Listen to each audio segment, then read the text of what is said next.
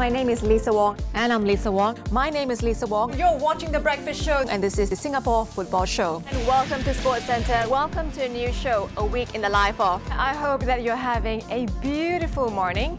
You're watching Bella with me, Lisa Wong. The show worth waking up for. So what's on the show, you ask? Let's find out. Bedtime is getting late and your kids are saying, "Mommy, can I please play with my tablets for a few more minutes?" Well, as parents, you know that bedtime and enough sleep is important for a child's development. But your child is not ready to go to bed yet.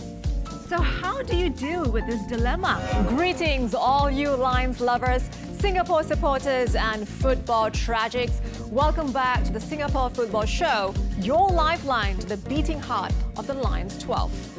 How old are you?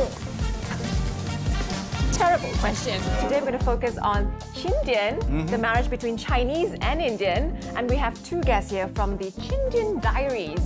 Now this is a particular club kind of like on Facebook. I'm sure the first question is when people ask you or look at you, same thing that's happened to me when I was growing up. What are you? Yeah, pretty common. It's either what are you or layu ke. Let's also want to ask you about your experiences. Now you have dressed up the heels of a lot of superstars, a lot of famous people and celebrities, right? What was it like working with the late Princess Diana? And, 7 years, is it? Yeah, I've been working with the late princess for 7 years. And she's a very nice lady and very down to earth, We know of printing like printing on a piece of paper.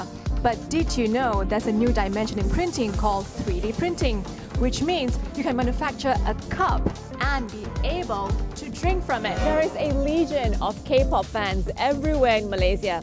So we thought that will bring you a tour of Seoul, South Korea that emphasizes on K-pop and K-fashion. So let the K-party begin. Joining us in the studio is world #1 in women's squash, Nicole David. How are you doing, Nicole? Doing fine. Hi, I'm Lisa Wong, and I'm just so sad to hear about the reducing numbers of tigers in our country.